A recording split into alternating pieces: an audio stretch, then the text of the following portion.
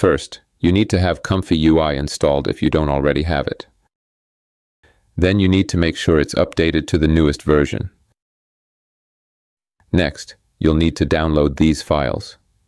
They total around 30 gigabytes, so they might take a while to download, and you need to make sure you have enough storage space. Here's where you need to place each file within Comfy UI's folder structure. And the very last file you need is the JSON workflow. Once you've followed all these steps, you should be able to start Comfy UI and load the workflow. If you want to use the 4-step lighting LoRa to speed up image generation, select the LoRa Loader Model Only node and press Ctrl B to enable it. Then upload the image you want to edit. Write your prompt that specifies what you want to edit in the image. And hit Run. I'll speed up the footage and let you know how long the generation took on my RTX 3090.